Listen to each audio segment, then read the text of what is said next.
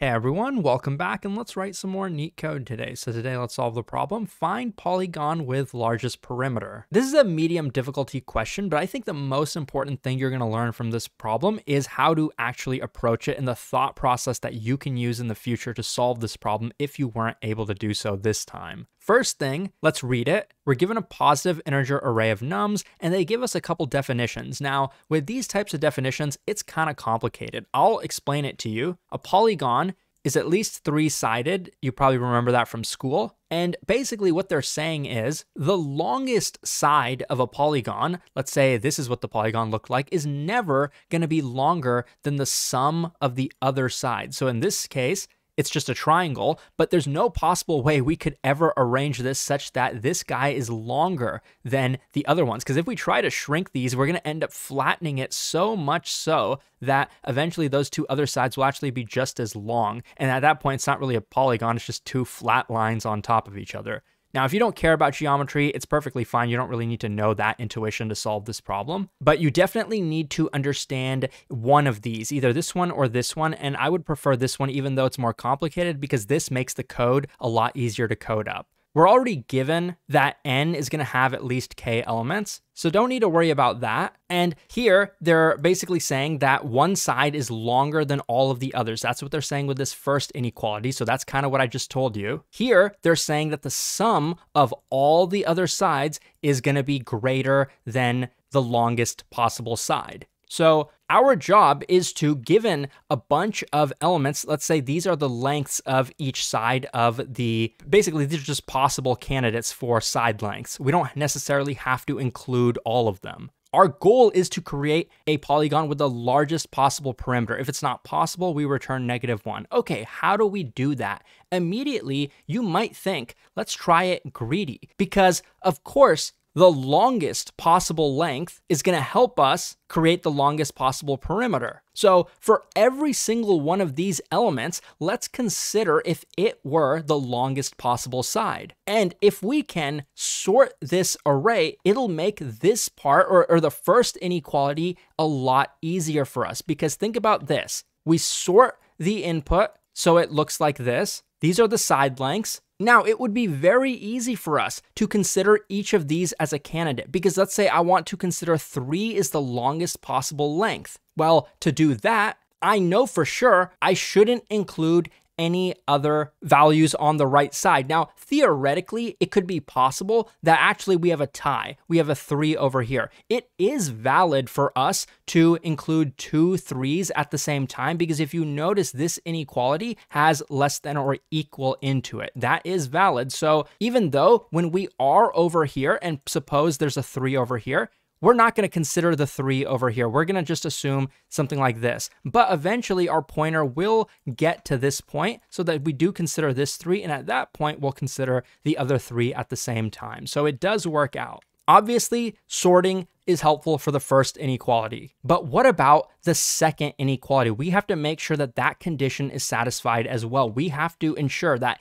let's say we're at this candidate, we need to ensure that the sum of all values less than or equal to this, that sum is greater than this particular value. How can we do that? Because if we have to do that for every single candidate, then we're gonna have to loop over all those elements, right? Assume we sorted this in n log n time, and then we're trying to do it this way. For every time we consider this the longest length, we have to sum all the previous elements. That is an n² solution. But can you figure out how we can optimize that? Do we really need to do that every single time? No, we don't. There's a couple ways we can optimize it. We can do something called prefix sums. I won't go super in depth into this because there's a slightly easier way, but if, let's say, we wanted to iterate over this, we wanted to maybe be super greedy, we wanted to consider this one first. We want to consider if this is the longest possible length first, and then if that's not valid, then we want to consider this possible as the longest possible length. And we wanted to go in reverse order. At that point, we would need to compute the prefix sums because otherwise we'll be iterating over the entire thing. We could also, I think, just compute the entire sum of the array, but I think I'm probably getting too far away from the solution that I'm actually going to show you, because we are not going to do it that way. Even though that is a perfectly valid solution that will be just as efficient as the solution I'm going to show you. Instead of going from right to left, we're going to go left to right, because what we'll notice is we can accumulate what the total sum is so far. When we get to this element, what is the sum of all elements to the left? Well, it's going to be 0. But of course, this doesn't really form a polygon. We do need at least 3 sides, but the math will work out such that then we get to the next pointer and our total at this point will be set to 1. The total is always going to represent the sum of all previous elements, and so we will be able to accumulate that sum in a variable. Now, the other last point is, let's say we're here. This is a valid polygon because we know we'll have at least 3 sides, but we do have to ensure one thing. We know that everything here is less than 3 individually. Each element is less than 3, but is the sum of this strictly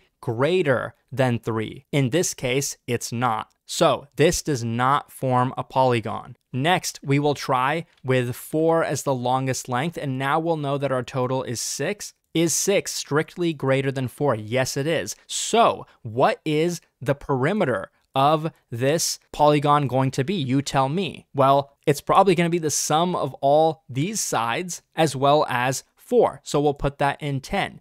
And you might think, well, what if we don't want to include some of these? Like maybe we just don't want to. Maybe we want to include only a couple of them. Well, first of all of these are going to be positive. That's guaranteed to us. And why would we ever want to do that? Why would we ever have the choice of including an element and not doing so? We're trying to maximize the perimeter. Why would you ever not want to include something that you can? Try to be greedy. Take as much as you can. And not only that, by the time we get here, let's say we're maintaining a result variable. By the time we get here and we find that, okay, there is a valid shape here, do you think I need to check, is this greater than the current result? No, of course not. If we found a valid shape here, that means we included all these elements. If we found a valid shape earlier over here, we probably also included all valid elements, but there's obviously less over here than if we're over here. We have more now. That's why when I was talking about it, the super greedy way, you'd probably want to start from the right and then go left, because as soon as you find something that's valid, you can immediately return. But this is the way I'm going to code it up from left to right. The bottleneck is going to be sorting, because after sorting, we are just going to do a linear scan. There's no extra data structures needed. So this is the big O time complexity. I guess depending on the sorting algorithm, there might be extra memory needed by the built-in sorting, but we won't really go into that. Okay, so now let's code it up. First thing I'm going to do is sort the input array. Then I'm going to initialize the result to -1 actually, because that's what they want us to return as the default value. And the last thing I'm going to declare before we start iterating through the loop is that total variable that we're going to be keeping track of. So after that, we just go through every number in the input.